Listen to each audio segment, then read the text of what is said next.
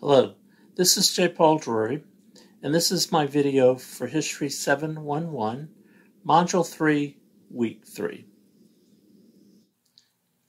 I'll be trying to explain the differences between freedom and liberty in early Western civilization. Liberty and freedom have never meant exactly the same thing, in large part because of their differences in ancestries. But over time, they were used interchangeably, and today they are often used as synonyms.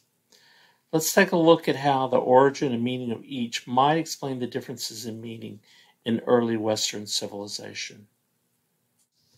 The term freedom comes from German Old English and came to English through the Anglo-Saxons who invaded England beginning in the second half of the 5th century. Freedom comes from the same root word as friend, an Indo-European word that meant dear or beloved. It meant a connection to other free people by bonds of kinship or affection, and it reflects the concept of Northern Europe.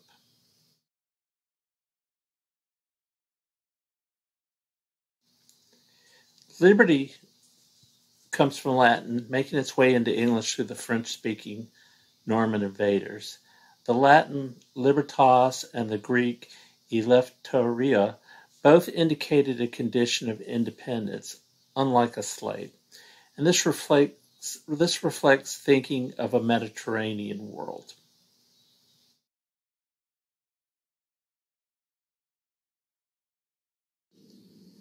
Political theorist Hanna, Fenichel, Pitkin, in her 1988 essay, Are Freedom and Liberty Twins?, wrote that freedom is more likely to be holistic and to mean a total condition or state of being, whereas liberty is more likely to be plural and piecemeal.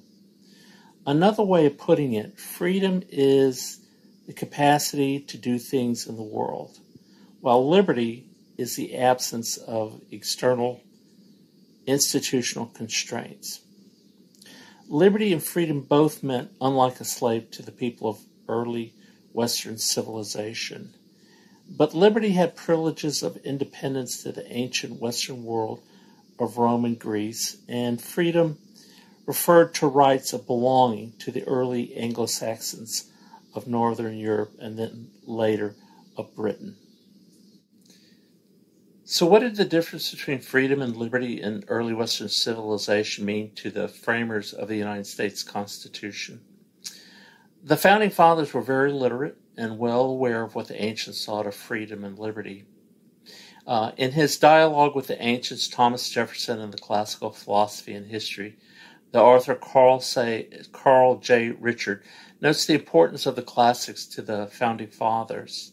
He highlights the importance of history and the vital roles that Epicurus, Tacitus, and other ancients played in Thomas Jefferson, the chief author of the Declaration of Independence, thinking.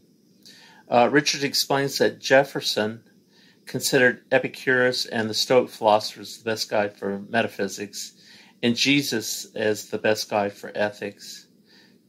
Dorothy in Robathan, in her work, John Adams and the Classics, notes that in John Adams' library, Greek and Latin classes were represented by almost 100 volumes in the original, besides translations from some authors into English or French. These two men and the other founders who gathered together at the Philadelphia at the Assembly Room of the Pennsylvania State House, now known as Independence Hall, to frame our Constitution, had read and studied the thoughts of the classic authors and their intellectual heirs, and they were well aware of the meanings of both liberty and freedom, and proceeded to incorporate those ideas of property rights, freedom from government interference, and many other of the freedoms into the documents which govern our lives today. So thank you for watching my video. I look forward to reading your comments. May the Lord bless you. Thank you.